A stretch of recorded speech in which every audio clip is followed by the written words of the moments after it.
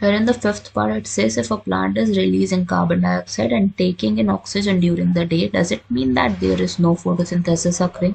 Justify your answer. So ऐसा थोड़ी ना possible है कि अगर एक चीज हो रही है तो दूसरी चीज नहीं हो रही. This is not there. ये दोनों जो processes हैं plants के केस में independent है. Photosynthesis अपना हो रहा है, respiration अपना हो रहा है.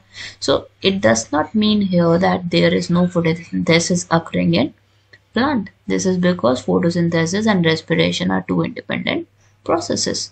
ऐसा नहीं है कि वहां पे अगर photosynthesis हो रहा है तो respiration नहीं हो सकता. Both of them can occur together क्योंकि उनका कोई भी relation आपस में नहीं है. अगर process है, photosynthesis हो रहा है, respiration would be there obviously because they have to survive.